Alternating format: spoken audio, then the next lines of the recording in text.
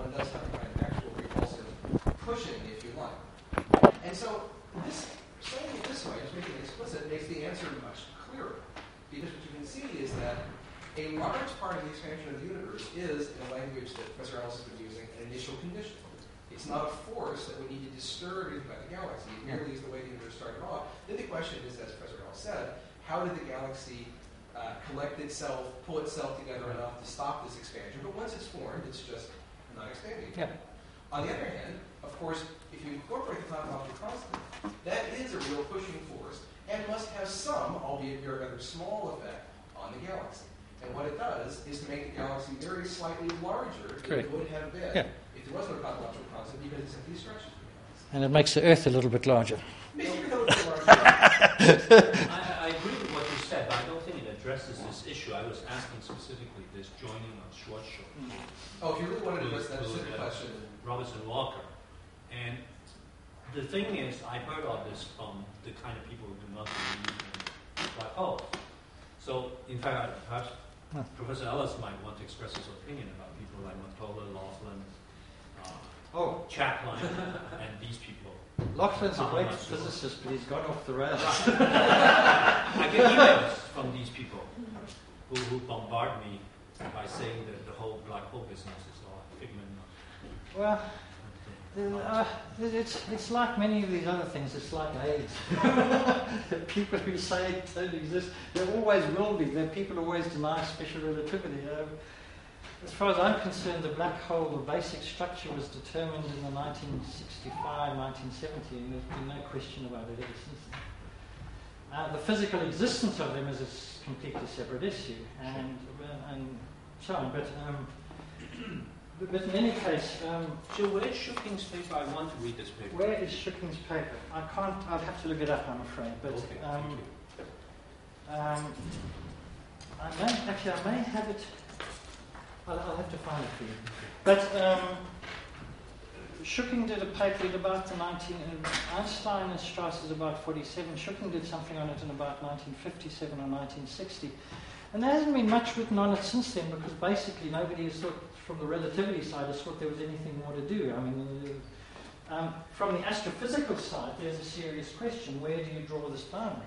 But from the mathematical side, the solution exists as an exact solution. And in fact, what I tell you, who has done quite a lot about this is Charles Dyer of Toronto. He has used these models. These models have been used, the Swiss cheese models, to look at things like gravitational lensing, structural formation, and so on. Charles Dyer has done some very interesting papers looking at this, in which he creates hierarchical structures. Because let me just say something about this, because it's actually quite fun. If you take a patch, here is a patch of Robertson-Walker model, so that's Robertson-Walker, and here is Schwarzschild. Now you draw a boundary there and a boundary there, and you've got to match them. They must have the same metric. Right. Okay. Now, what you can do is you can match that to that, but you can do it in two different ways. You can take this, cut this out, and then put this in. But if you've got the conditions right to do that, you've also got the conditions right where you can do it the other way, and you have got a patch of Schwarzschild expanding in a Schwarzschild. Because if the conditions are okay that way, they're okay that way. And that means what you can do is you can do it hierarchically. You can take a patch of Robertson-Walker and identify, so this bit of Schwarzschild goes in there, but then you can do it the other way. So in there, that is Robertson-Walker, that's Schwarzschild, that's Robertson-Walker, and you can do a hierarchical structure like this if you want to, which is what Charles Dyer has been doing recently, to make nice models of the fact we know there are hierarchical structures in the universe. So that's quite fun, actually. But it's just very, very neat. If you get the junction conditions right, because you can put this one in that, you can also put a bit of this one in that way, and you've actually done two problems at once, which is a thing that we really appreciate.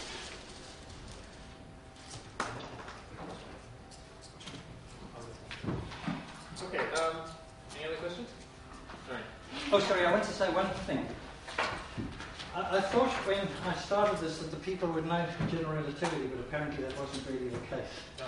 So next year in this course, you should think of a crash course parallel to that, a 4-lecture course, the principles of general relativity in 4 lectures. We'll invite Don. And I will do a small advertisement. I spent a lot of time with my friend Ruth Williams putting together a book called Flattened Curved Space-Times, which tries to explain the special relativity you're seeing over there and the essence of general relativity, to explain as much as you could without using calculus. And it's really quite a nice book in terms of explaining special relativity and the geometrical foundations of general relativity.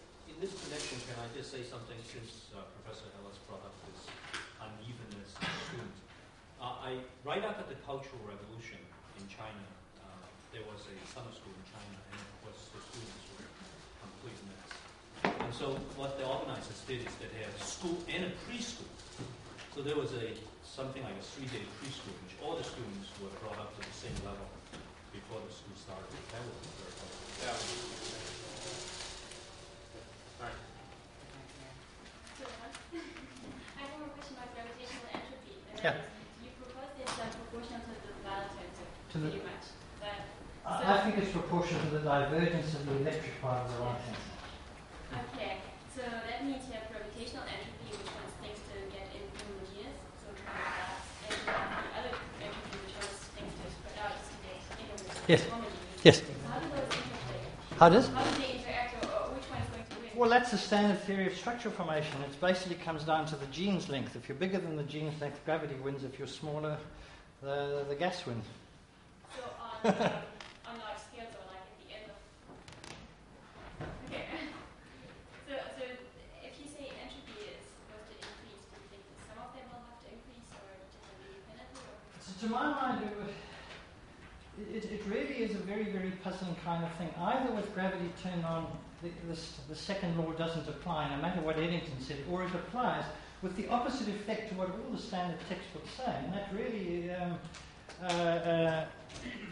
somewhere there's a change of sign with crucial effects for the existence of life in the universe, and it's not discussed almost anywhere, excepting in Roger Penrose and one or two other small places. Oh, sorry? Yes. Yes. That's right. Yes. Does it also mean that this common thing in textbooks about the heat density of the universe is nonsensical? No, that's slightly different. That's talking about the far future, and that's the idea that as the universe, if it expands forever, everything gets